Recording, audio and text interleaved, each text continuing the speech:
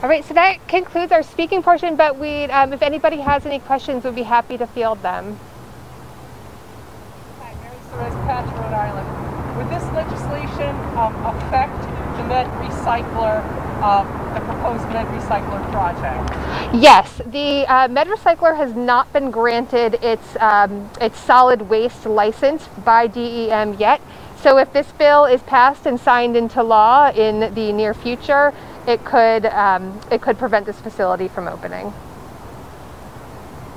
Yeah. Elizabeth Becker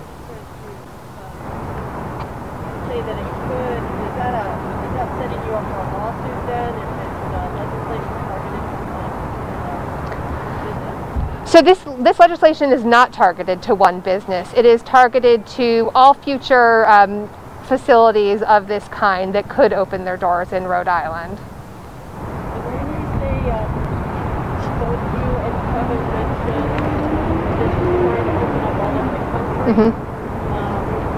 Are there other instances of companies trying to get pyrolysis or different things? Sure, so there are other companies that are doing pyrolysis.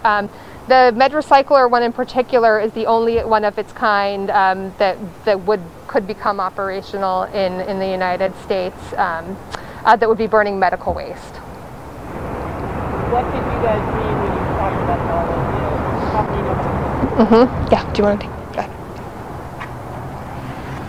So, as I mentioned, industry groups, plastics and petrochemical industry groups have been pushing similar legislation some legislation that's similar to legislation that we've seen pushed here in Rhode Island that would change solid waste definition so that facilities that are using pyrolysis or gasification on plastics would not be considered solid waste facilities. Those laws have now been passed in more than a dozen states across the country. And after those laws are passed, you see a pattern. I mean, these laws are passed for a reason. Soon after these laws are passed, you have plastics companies, fossil fuel companies like BP, move in and build pyrolysis plants that burn plastics. We've seen this pattern play out in Illinois. We've seen the pattern play out in Georgia, both of which have passed these laws and had pyrolysis facilities open soon thereafter. So these laws that the petrochemical industry is pushing, they are not an academic exercise. They are a real threat to the health and safety of people that live in these states and are forced to live near these types of facilities. Could you give us a thumbnail of where we stand in permitting on the state and local levels? With respect to the Med Recycler facility? So the Med Recycler's license application for its medical waste facility license is currently pending before the Rhode Island Department of Environmental Management. There was a comment period on a draft license that was issued. That comment period ended April 14th. DEM now has 90 days from April 14th to make a final decision. So, You spoke about the solid waste. There's other permits and things that we need to besides the DEM, right? So in addition to the DEM permit, they still need their final planning and zoning approvals from the town of West Warwick as well. Can you elaborate on the town, the area that they want to build, how is this going to affect them if it comes to fruition? Sure. So the place where Med Recycler is trying to open up shop is really inside a business park. It shares a wall with another business who also objects to them opening. Is really right behind a daycare and across from New England Tech in a residential neighborhood. Right a stone's throw away from my house and many other, family homes in East Greenwich. Did they give you any scale of how much pollution do they create? Did they give you reports? Well, part of the issue with Med Recycler's process is that it's really untested technology. So what they want to do is be granted approval and then kind of see what happens. And obviously, that is not acceptable in our community or anybody's community.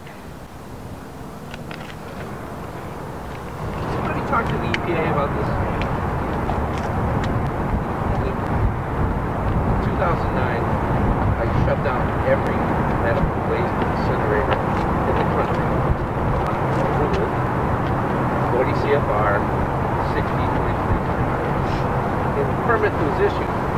DEM, they reference EPA regulations.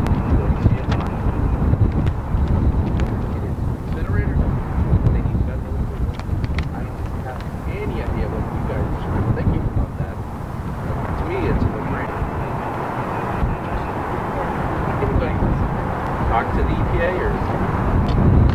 This facility does need permitting from EPA. It says it's right there from the DEM's permit.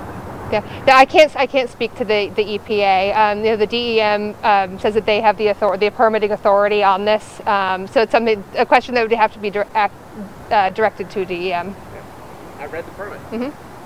It's subject to EPA or CFR 55C. Great. We will ask DEM about it. Thank you. No, I'm good with this. Great. Okay. All right. Are there any other questions? Yeah. Where the trash is coming from, waste will be coming from, you guys hinted that most of it will be coming from out of state. Do we actually know that at this point? And we just know that their permit says that they will be bringing medical waste from probably around the rest of New England. That's it. Thank you everyone for coming today. We really appreciate it. Thank you.